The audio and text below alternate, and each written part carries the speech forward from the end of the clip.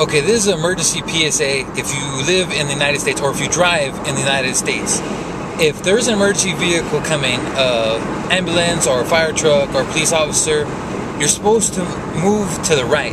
You're not supposed to just stop. If you're able to, you're supposed to merge to the right as far as you can.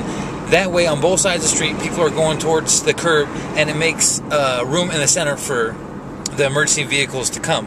So don't just stop. I see a lot of people doing that, and you're not supposed to do that. You're supposed to, if possible, if safe, also not just if possible, if safe. Don't just, if you see an emergency vehicle coming, don't just go over. Put on your blinker and slowly try to merge over, and everyone else they're supposed to do the same, although I know a lot of people don't.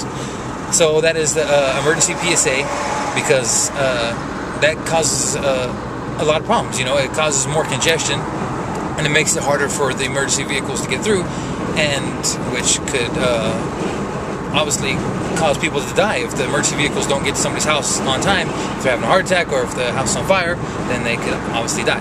Also, last PSA is don't videotape yourself, record yourself, or talk on the phone or text or anything while driving. Yeah, I know the irony, but just don't do it.